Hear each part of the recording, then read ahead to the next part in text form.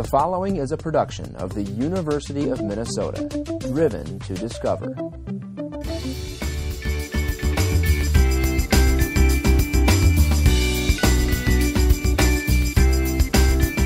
Hi, David Arundel here, your host for PAL Groups. Thanks for joining us again. We feature an interview with Nikela, who is one of the University of Minnesota students who serves as a PAL facilitator for a college algebra course. Among the many things that we end up covering in the interview, listen for these 4 individual items which I thought were particularly interesting. One, she ends up discussing the nature of using gaming inside of PAL sessions and whether it works better in maybe perhaps some sessions in some subject areas versus others.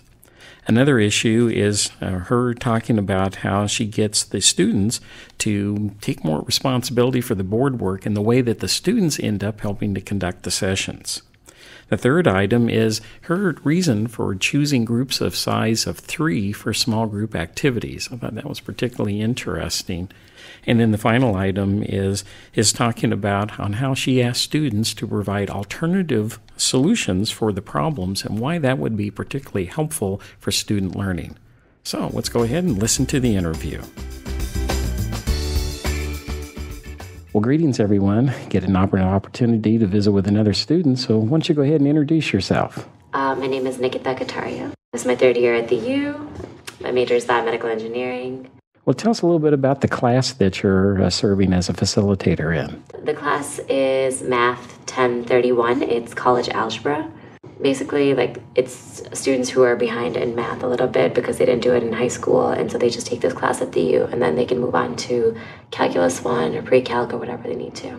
What is it that you think makes an algebra course the most challenging then? I think that a lot of students who come in haven't quite done math in a few years, or they're coming back to school after a few years, and so they just need to brush up on everything. I mean, I don't think the concepts are very hard. I think it's just that a lot of people don't do math for a while, and then so they think it's really hard.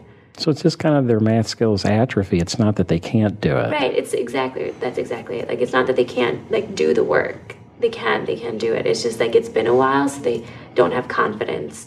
So part of the issue is confidence as well as their skills being rusty. Right. I mean, the main part, I think, in my class is mostly just encouraging them to actually do the work and show them that they do know what they're talking about, which I think is really important. Well, talk to us about some of the strategies and activities you do inside of your PAL sessions that seem to meet the need, and describe them a little bit, and also try to share why do you think that they work so well. So most of my PAL sessions are pretty much formatted in the same way. Both of my sessions don't really like games, and that's fine. Now, that's a good point, because some of the facilitators you'll hear on the podcast end up using competitive games. They're good for motivation, but why do you think that the competitive things don't work as well in your sessions? I think that they're more just focused on understanding, and they feel like they don't quite learn as much because they're rushed during a competitive game to understand and get the answer without really understanding what's going on. I personally feel that games are not very helpful because they do put an element of rushing, and then they don't focus as much on doing the work and understanding what's going on and how you can apply the work you're doing in a certain problem to everything else you're doing. Okay, well, describe a couple of activities that you do. You said you do some things often. Which ones do you do the most? The one thing that I do every session is I put problems on the board, and then I give them 15 minutes to do them. I put up 4 problems, and then they have 15 minutes to do them, and then they come up to the board and show their work, and then someone else comes and explains the work, or they explain it. And if it doesn't make sense, then I'll go up to the board and I'll explain it, but that's kind of a last resort. So they work in small groups then? They work in groups of 3, sometimes 4 if a lot of people show up.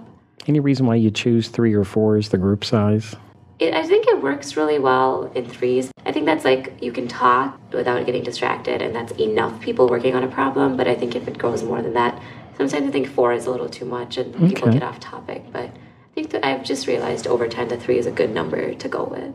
Okay. Is there any other activities that go along with that? Do you have them explain the process of solving the problem or key vocabulary terms or anything like that? The one thing that I do is I have people put up alternative solutions to a problem.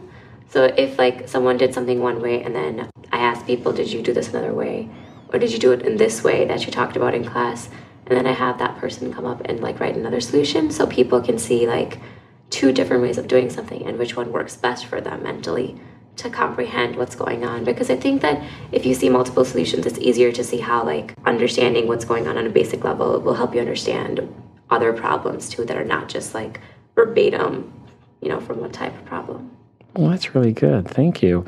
Well, let's go ahead and finish up with our last question, which is, what are you getting out of this experience, personally or professionally, being a PAL facilitator? I really enjoy it. I enjoy teaching, and I've realized through doing PAL that I really enjoy helping students, and that I like that interaction, and I like that I have to learn to be patient and not just give the answer away. And I think those are important skills to learn patience. Show people the way without really showing them the way. I think that's kind of a hard skill to manage, to help someone get an answer without really giving them the answer. And I think I've also learned interaction, being friendly and open, is a really big part of people coming to you and talking to you about problems that they're having. So I think that's really important. Well, I'm pre-med, so I'm going to apply to medical school after college. So I definitely think that it's skills that I'm learning now, which are really helpful. Interaction is really good with people, learning how to be friendly, learning how to communicate well, learning to be patient. I think those things are really important for me in the future too. So I'm learning them now, which is good. Well, thank you very much, and I hope all of our listeners can pick up a couple of good ideas from you as well. So thanks for coming in. Yeah, no problem.